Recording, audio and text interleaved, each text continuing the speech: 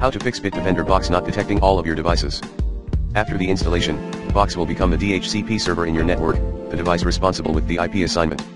If in the past, if you configured your devices to have a static IP with the router as a default gateway, you will have to set it on DHCP and then assign it a static IP from the Box app. Another thing you can do is simply change the settings on that device in regards to default gateway, from the router's IP address to the Box IP. In a few moments after the changes are made, the device will be displayed in the Box app, under Guest.